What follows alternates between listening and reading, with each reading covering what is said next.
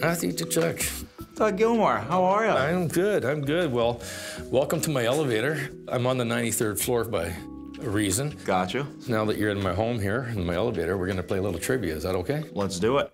Food and nutrition. This is known as a sunshine vitamin. D? D for Doug, that is correct. How many hours of rest are recommended for muscles to heal after a workout? I would say 48 because I need 48. Ooh, this kid's good. Exercising turns fat into muscle. That is very false. These are hockey questions. Who is a dirtier hockey player? Your dad or me? Well, this is your floor. Thank you for being here.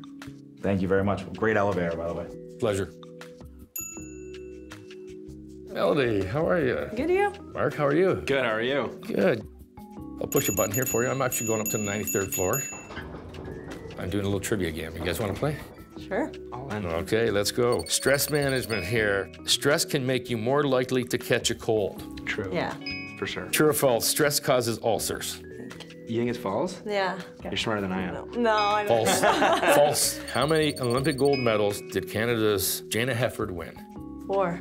Name the brother and sister duo who are presently both professional hockey players. Kessels? Yeah, it's an easy one. I had to go see my doctor, and my doctor told me that you got a body like a 20-year-old. I said, well, that's pretty cool. And as I left, I had to pay the bet.